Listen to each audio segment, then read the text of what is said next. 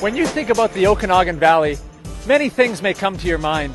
You might think about the orchards, the vineyards, the sandy beaches, and the clean, cool lakes.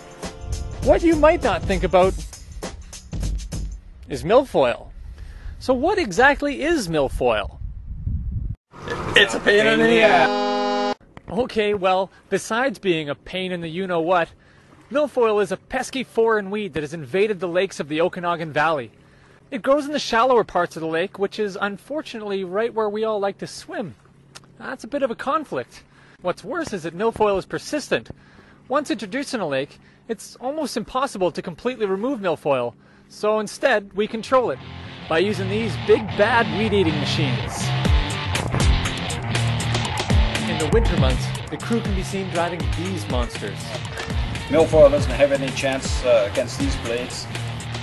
This machine acts like a giant rototiller, digging up the roots of the milfoil, which don't stand a chance of survival against the cold temperatures of the lake. In the summertime, you might find the crew working on these machines called harvesters. This machine acts as an underwater lawnmower. It cuts the weeds and then removes them with this conveyor belt.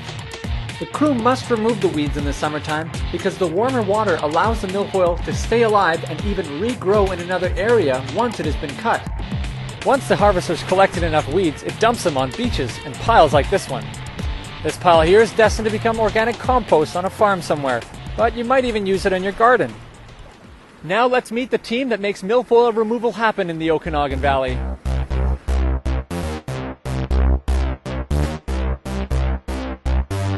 Meet Pat, the master of milfoil. Some say that they have seen milfoil shake in its boots when Pat is near. Ian has a career record of 4 billion milfoil kills and 0 losses. If there's a fight between Ian and milfoil, you know where my money is. Gord has made a name for himself by being so fast that the trucks working to take his milfoil piles away can barely keep up. I'd like to invite you to come along for a day in the life of a milfoil driver. The workday begins early for these guys and often with a hearty breakfast. I eat milfoil for breakfast. Okay, so they don't actually eat milfoil for breakfast, but that is how serious they take their job. The first task of the day is to find the milfoil. They could use the technology available, but these guys are so good, they don't even need it. I can tell we're getting close to the milfoil. Yep, another half a kilometer.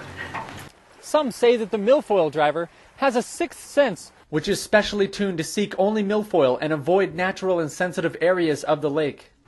Our senses are so keen, we can detect milfoil blindfold. That's it.